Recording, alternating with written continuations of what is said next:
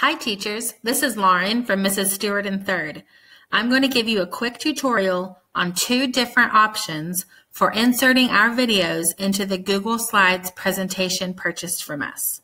So this is important because many schools have restricted outside videos from being shown to students. If your school district does allow outside videos, consider using our YouTube video as the simpler option. When you first open the slideshow, we're going to look for the slide that contains these instructions. So for me, that's this slide right here. This is the slide that we're going to be replacing with the video itself. If your school does allow students to access YouTube, that will definitely be the easier option. All you would need to do is copy this link right here. Then you're going to select all and delete. And then you're simply going to insert video. We're going to select by URL and paste that video right in.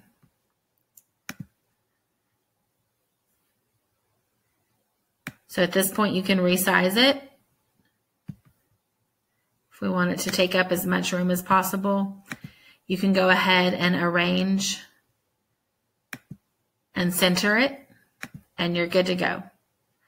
But if your school does not allow YouTube, your other option is to save the original video to your own Google Drive and share it from there. So let me back this up and walk you through that.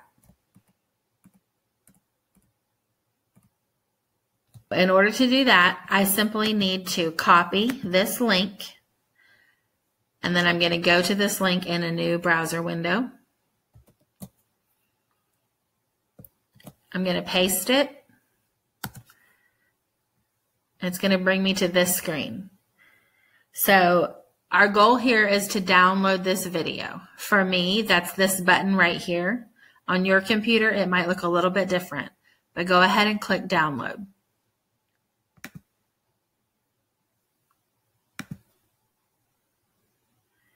Okay, so it might take, depending on your internet, it will take a minute or so to download. And you're going to want to take note of where it's downloading. For me, it's putting it in my downloads folder.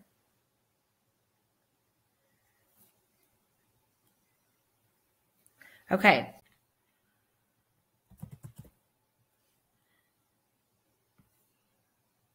Okay, so now I'm done with that. And I'm going to go to my Google Drive, and I have my folder ready.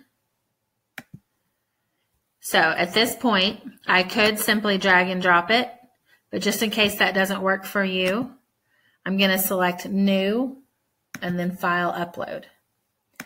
There's my video. I'm going to select Open, and it will start uploading. So in a perfect world, we could just include this video in the folder you received from us, but Teachers Pay Teachers does not allow video files to be included in Google Drive products. So for that reason, we have to go through this process.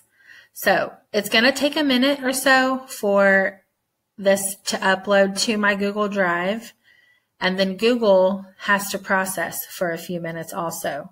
That takes about 5 minutes usually, depending on the size of the video. So it has now uploaded, but you can see if I try to do anything with it, we're processing this video. So I'm going to leave you here and check back in about 5 minutes. Okay, my video has processed, and I'm ready to go back to my slides presentation. Once again, I'm going to simply select all and delete the instructional information. Go to Insert, Video. This time we're going to select Google Drive. There's my video right there. And there it is, ready to go. So this way, you own the video. It's in your Google Drive, and your students will be able to access it. Should be without any trouble. So it fits the slide perfectly. I hope this tutorial was useful in helping walk you through the steps of getting a video into your own Google Drive and inserting it into a Google Slides presentation. Please let us know if you have any further questions.